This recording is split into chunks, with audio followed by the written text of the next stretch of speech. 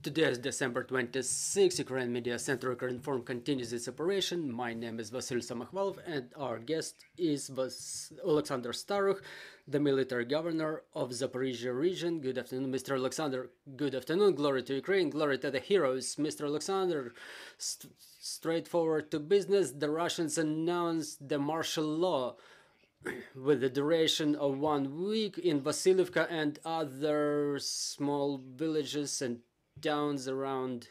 What can it be related to? They announced it last week. Now they disseminate the information that there will be no restrictions.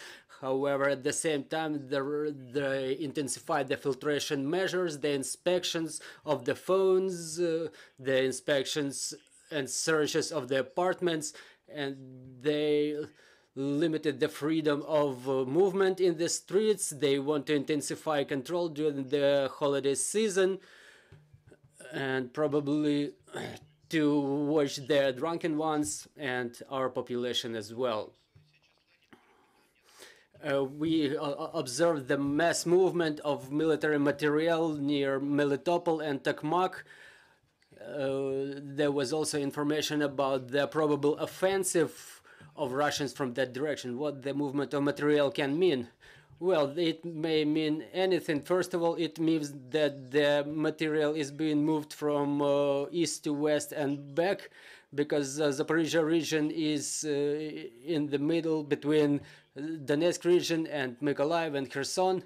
Melitopol is the transport hub, and it's impossible to move the military units and material in a different way. That's first of all. Second is that they're having permanent rotation in different directions. One units arrive, another ones leave, just to rotate their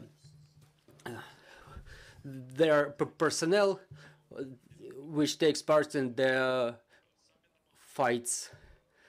And they try to gauge the area to conduct some assault operations, or maybe they're afraid of the offensive of our troops. We have questions in the studio, please. Good afternoon, Olga Panasenko, Ukrinform. It's known that the enemies do not cease to shell the towns of Zaporizhia region. Recently, after the shelling of Stratnenska community, you wrote that after World War II, it was rebuilt by the captured Nazis, and now it will be rebuilt by the captured Russians, the Russian prisoners of war. Do you think they are really capable of rebuilding anything? And what use can we make out of the Russians we captured? Well, thank you for your questions. Well, I said that the school in Lezhino, there were 229 children studying there, and one of the rockets that hit that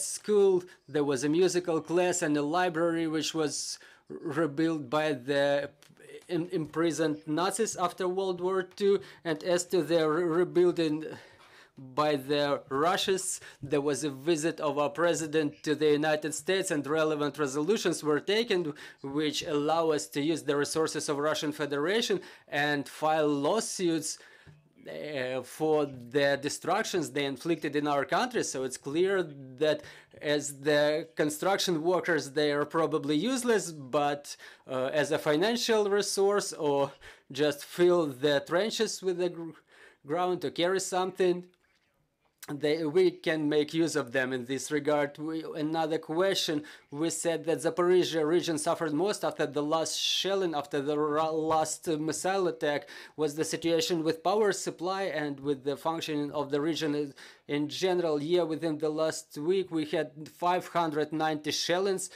51 shelling of 16 communities within the last days. Around 150 installations were destroyed, including that school I just mentioned, and including the power infrastructure objects.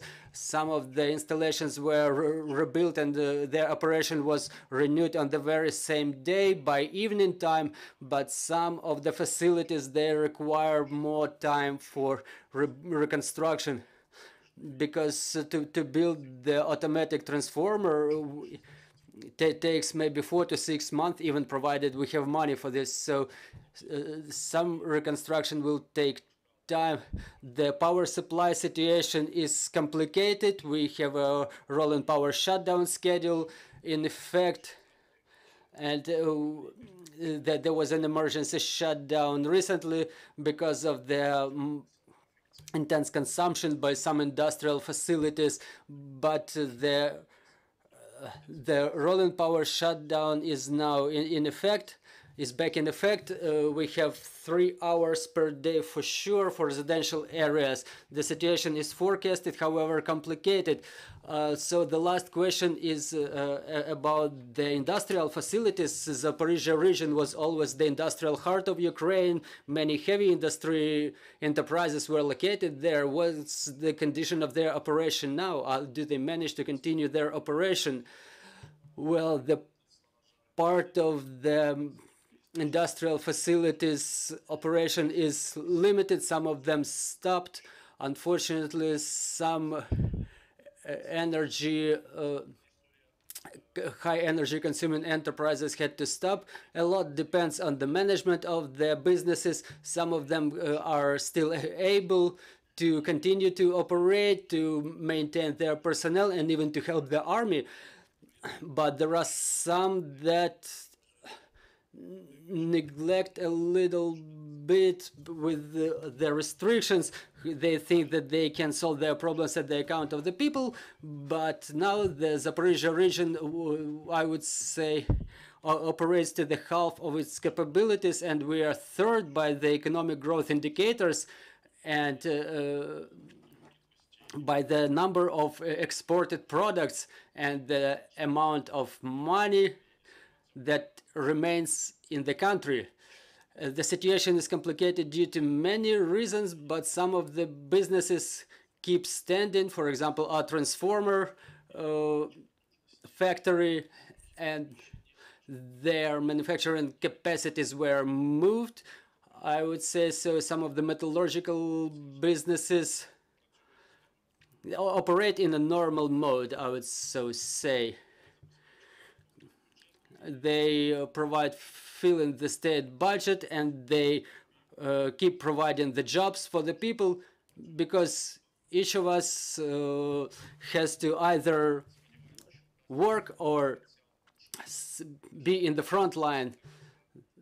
Tertium non datur, so to say. Then there was a number of strikes on the industrial facilities, but I hope that we will be able to preserve the manufacturing capacities and the specialists. What's even more important, you know that a lot of specialists work there, that we try to keep them so that they maintain the operation of their businesses in a normal mode. I will not tell you the name of the enterprise, but they are very energy consuming. They renew their manufacturing capacities. They rebuild their manufacturing capacities. They keep the people's a job. Thank you very much for the optimistic news. Joining us was Oleksandr Starukh, the military governor of Zaporizhia region. We'll continue our operation tomorrow. See you. Дякую.